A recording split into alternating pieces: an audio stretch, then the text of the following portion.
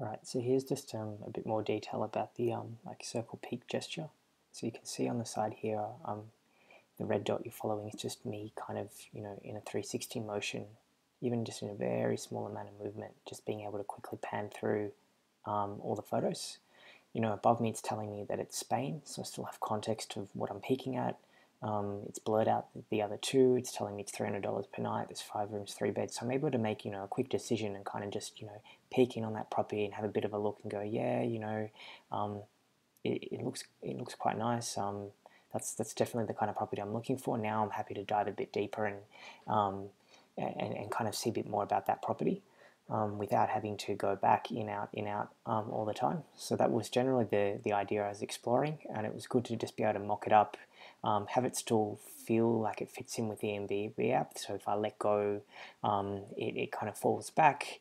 If I'm not playing around in that circle motion, and it drops back in a similar way that it does with the standard zoom as you're going kind of in and out of that Spain listing.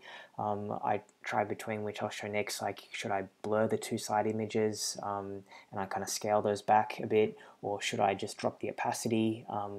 It actually felt better when I tried it on the TV to blur it and to not do an opacity effect. It was just far easier to focus on the content at hand, so that was far more effective, but it was good to try both really quickly and kind of ascertain that.